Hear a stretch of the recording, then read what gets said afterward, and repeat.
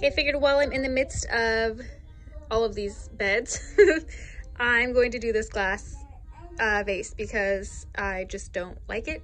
It's not the right color, and I'm going to make it into something that I like. So I'm gonna get started with a off-white color, like a creamy off-white, and go from there.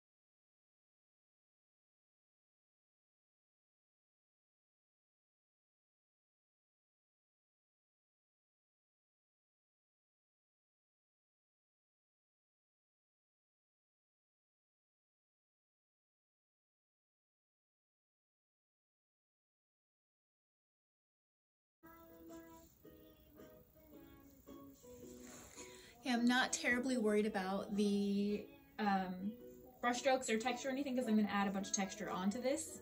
So this is just the base coat. I'm starting it like this because I want the bottom to just kind of have one coat on it. I'm not worried about the bottom, but I just want to make sure it does have something on there. So I'm doing it like this so it will dry, and then the rest I can paint all the way around it. So I don't have to wait for this to dry. While I'm doing that, I'm going to start messing with my bed. Okay, so I have 2 coats on this vase and it's looking pretty good. We're gonna amp it up a bit.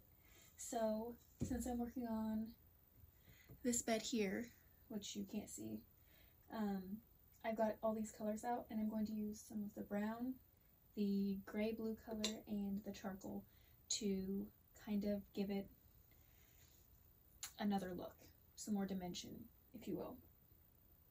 Probably not a ton of the charcoal and the brown, but just a little to add some depth.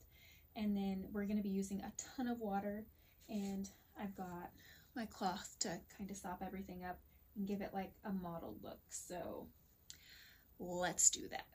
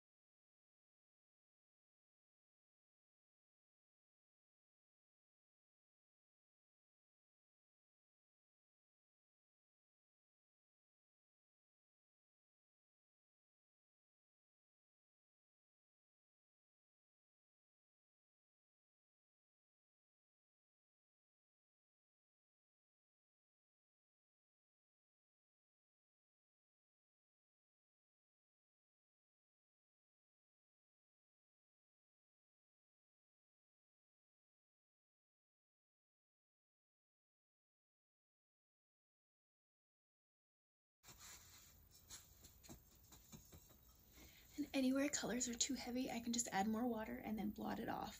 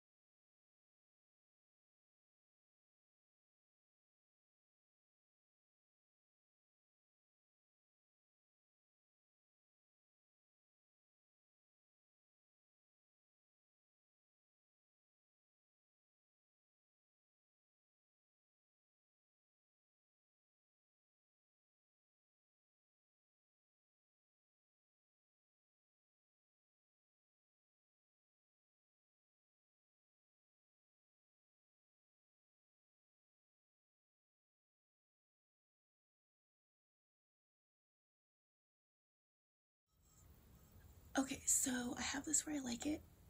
Baby's napping, that's why I'm being quiet. But I have this where I like it. I love all the tones. I'm going to let this fully dry, and then I'm going to do a whitewash on it just to bring all of the colors together. So let that dry, be back in a sec. Okay, so we're going to start the whitewash. I'm doing it a cheater way because I don't feel like cleaning out a mug and doing this, so what I'm going to do is spray the bottle down, and I've got my paint thinned out a little in the jar. And I'm going to slightly brush it on, add more water, and then keep doing the same thing all the way around the base.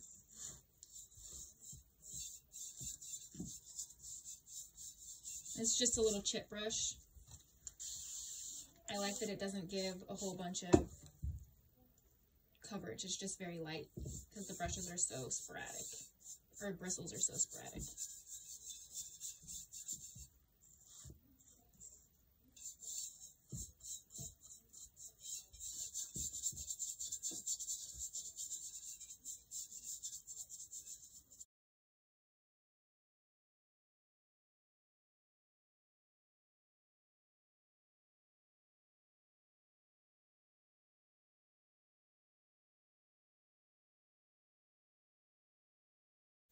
And now I'm going to take it off.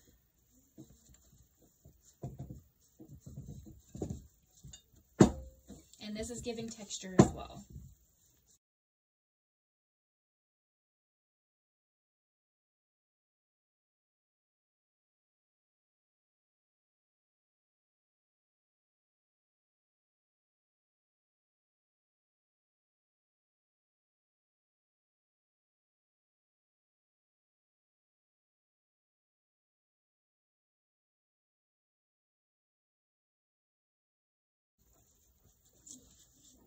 Okay, and as you can see, it just kind of tones everything down and makes everything look like it's much more cohesive.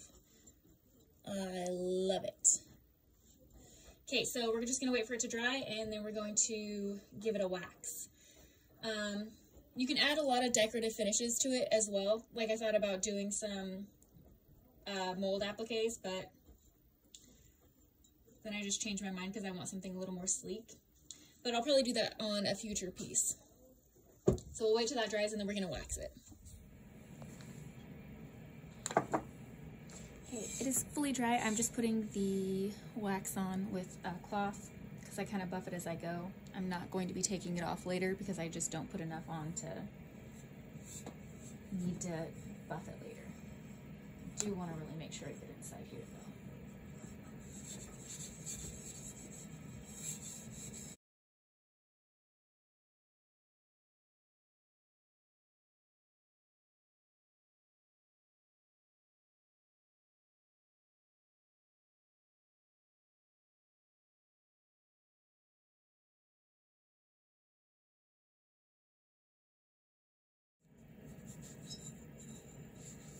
Alright, that is it.